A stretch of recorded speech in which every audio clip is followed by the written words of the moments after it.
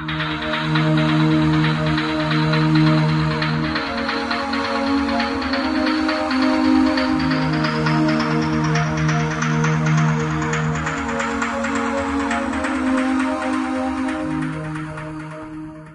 so here's Art Frangel. He's the client who we had the job. So Art, tell me, what when you first started the project, what made you decide, what was the determining factor in hiring us to do your job for you? Well, I did a little bit of background checking and found out that you guys had quite a bit of experience in fire remediation. So I didn't want just a regular contractor. I needed somebody who had experience with fire damage.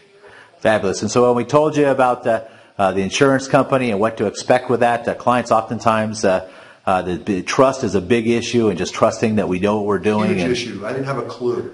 There were checks and double checks, and working with the insurance company was important. I'll tell you, we had a good insurance company. They sent their auditors out right away, and full of questions that I couldn't answer. Mark came out. No, I'm sorry, it wasn't.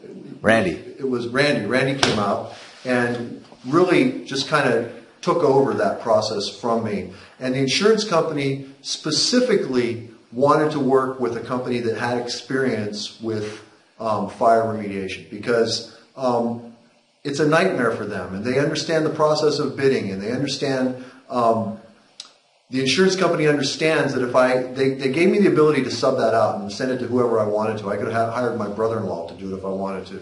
But it would have been problematic, because every step of the way there had to be an exchange of documentation, and there had to be tracking, and there had to be approval, and Randy took care of all that for me. And really, I got to get on with the business of running my shop, what was left of it, the parts that didn't burn, while GGHR took care of the repair work. Okay, excellent. And then the code upgrades were kind of a big issue with you too. The code upgrades were a big issue, and they came as a surprise.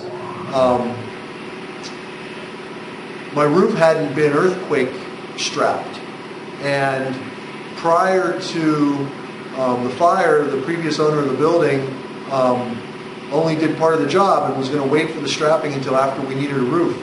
And it turned out that the fire burned a percentage of the roof to where the insurance company needed to replace the entire roof, and that raised the red flag with the city, and that caused us to then have to get the earthquake upgrades, which were covered also by my insurance, and pulling extra permits, and Randy and his crew took care of that also, so I didn't have to do any of that. Fabulous. And so would you recommend a design build specialist? Oh, absolutely.